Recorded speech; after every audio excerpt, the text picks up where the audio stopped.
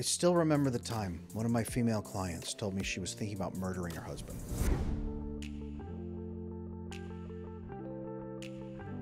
She was joking, or so she said, but she had this fantasy a couple of times.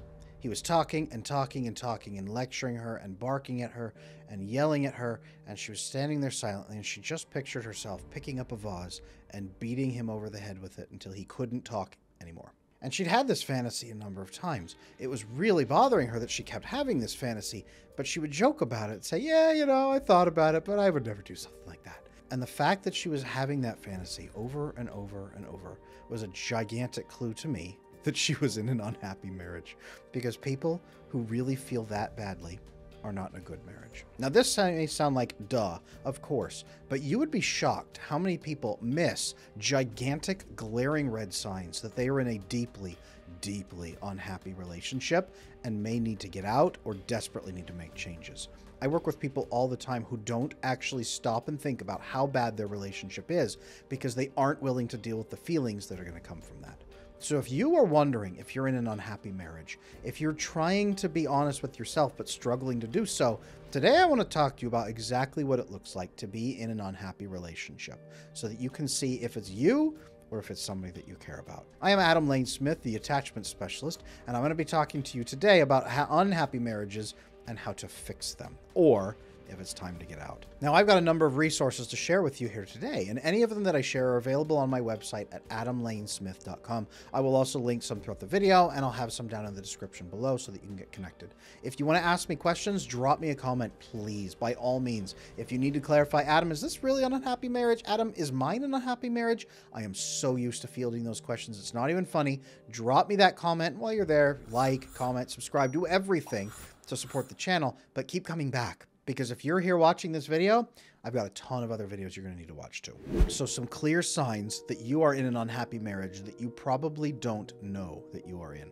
And maybe not even a marriage, maybe an unhappy relationship. I was just in a TikTok live stream just the other day, and I had somebody pop in and say, you know, I'm not sure what to do because my boyfriend is always mad at me. And when I'm sad, he gets mad at me for being sad too. Am I doing something wrong? What is going on? It seems like he's trying because he does things to make me happy sometimes. He just gets really mad when I'm still sad about something else he did that hurt. And I said, have you ever stopped to think about the fact that he's just managing your feelings instead of actually meeting where you're at and saying, what can we do to relieve your sadness? If you're sad right now or hurt by something I did, let's not just cover it up by me giving you flowers or chocolates or calling you and giving you attention.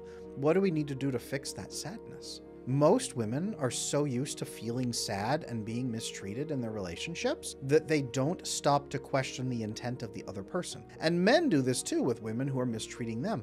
If you struggle to believe that you deserve to be loved, you will really think the other person's working in good faith with you when instead they're just managing you through feelings. So one big piece you need to be aware of in an unhappy marriage is your feelings are being managed by the other person. This can be the carrot or the stick. Either they're managing you through good feelings and telling you, hey, don't worry about it. Here's a gift. Here's some chocolates. Here's some flowers. Every time I do something wrong, I buy you something. If that's what they're doing, they're managing you through good feelings. If they then flip around and punish you for having bad feelings and make you feel worse about yourself, they are managing you through bad feelings as well, the carrot and the stick.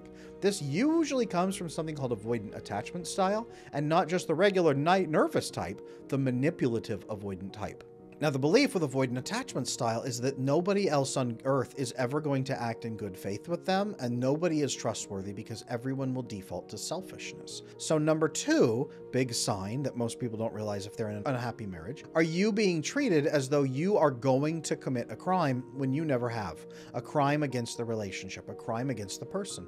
Are you constantly, endlessly being looked at with suspicion as if you are one step away from grabbing every dollar out of the cash register and stuffing your pockets, so to speak? Is that your relationship, where you are always being accused of cheating?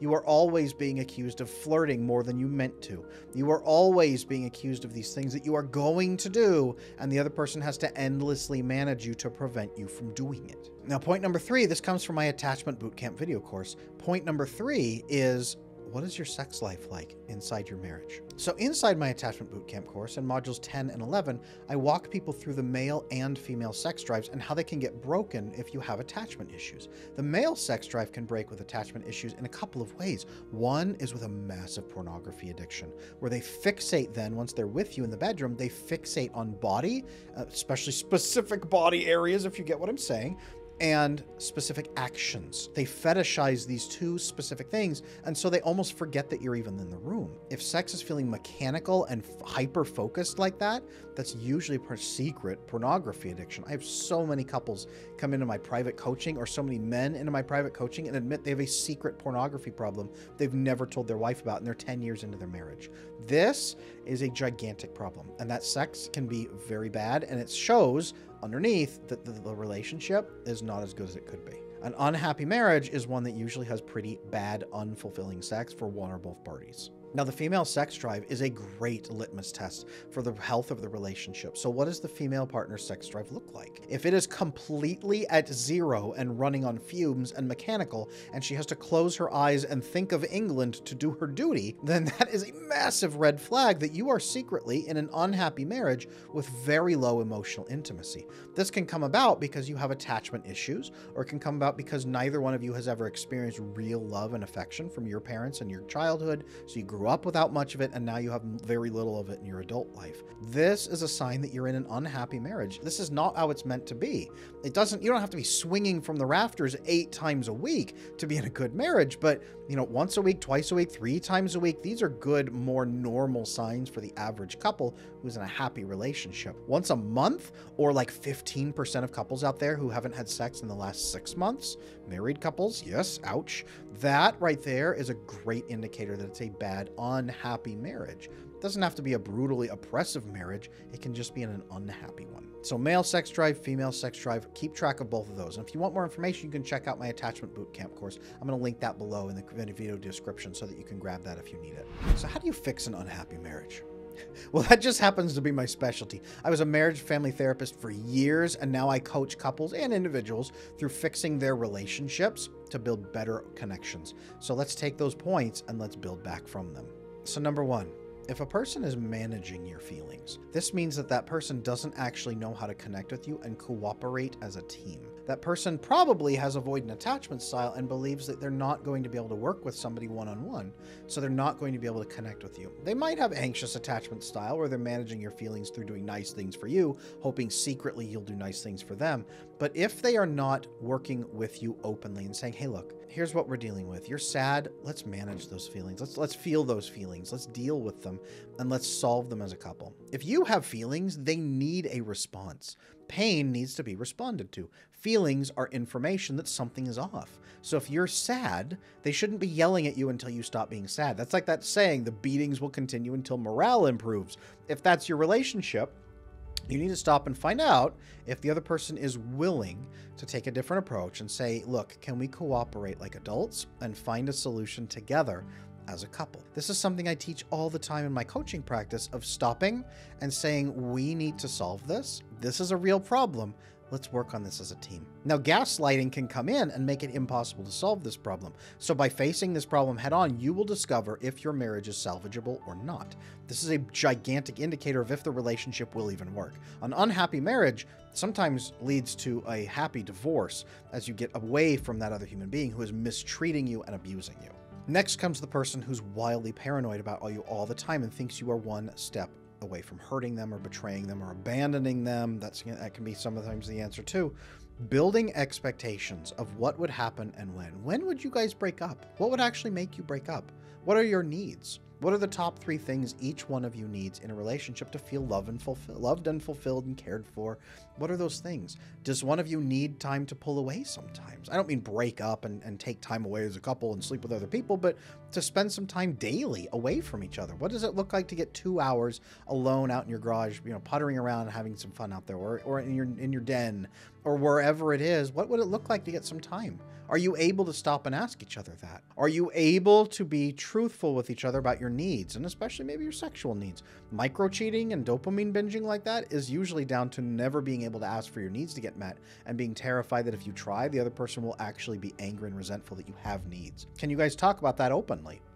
If you need help with that, get some professional assistance. If you need a session with me or some coaching or guidance through that, let me know. I'll drop the link for that down below in the description as well. And finally, when it comes to sex, are you making sure that your sexual experience is unitive? So I have lots of videos here on this channel about how to make sex better and how it should deepen your relationship. But when does sex start? It should start early in the morning when you wake up.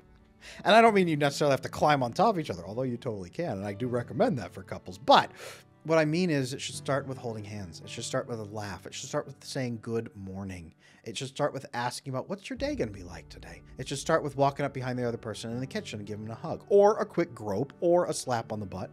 It should work into that. It should be a kiss on the neck here and there. It should be warm, caring, nurturing intimacy, emotional intimacy and non-sexual physical intimacy that leads into great oxytocin boosting and makes you actually feel close to each other. That can turn around and build into good physical contact like massages. Invest in a little bottle of massage oil and a towel that you throw down and you strip down and you rub the other person's back with some oil. I almost guarantee this is going to lead to a better sexual experience for the two of you, and it's definitely get the engines warmed up a little bit. But when was the last time, if you're a married couple or a long-term couple, when was the last time you made out with your partner? When was the last time you sat on the couch for 15-20 minutes with a movie playing in the background and made out with your partner like a couple of teenagers? When was that? You need to do that. Couples need to be making out more and groping each other a lot more and having intercourse a little bit less. Because that, if you balance that out correctly and have good foreplay, good connection, and good contact together, the intercourse gets a lot better and longer and more unitive. And unitive means it bonds you together as you have the experience. Every time you have sex should bring you closer as a couple. It shouldn't be just rubbing one out and being done and okay, we're done with a quickie and every time is a quickie and it's just one quickie a week. That's not how it's supposed to work. It's supposed to be the physical and emotional intimacy in the relationship leads to sexual intimacy. That is the process. So if that sounds foreign to you and a little bit unusual, I'd be happy to help. Again, sign up for a coaching session or check out my attachment bootcamp course. I've got 2 full modules inside there about male and female sex drives and how to tune them up so that they are humming along just fine. What I want you to take away from this is this. Unhappy marriages often will blindside you. You might delay yourself or delude yourself or just not allow yourself to see what is really in front of you because you're hoping to fix it or you're hoping that it won't get so bad that it blows up and you're just trying to hold it together with spit and string. And if that's the case, you need to stop and be honest with yourself about where you're at. Enabling your partner to act the way that they are or enabling yourself to act the way that you are is going to prevent your marriage from getting better and is going to lead you, unfortunately, toward a catastrophic divorce. I've seen some nightmarish divorces that you don't even want to get near. You need to avoid that by following these 3 pieces that I have laid out for you here in this video. And again, if you need help, contact me. Drop me a comment that says Adam help and I will get in contact with you. It's not a big deal. I'd love to help you if you need it. So at this point, you've got questions, right? Drop me some questions down in the comments below. Adam, what do I do when my partner blank? Adam, what do I do when they gaslight me? What do I do when they say this? I've tried asking this. Here's what they said. What do I do about that? Drop me your biggest burning questions down in the comments section. Let's talk. I want to walk you through solving some of those problems and get you back on track to a good marriage. I want to show you what that's supposed to look like. So I recommend next that you check out this video right here. It shows you what a secure relationship is supposed to look like. If you can see the difference between those 2 things, what you are experiencing and what you should experience, then you can finally have something to aim for and build an amazing relationship. Thank you for following along. Drop me a comment, like, comment, subscribe, and see you in the next video.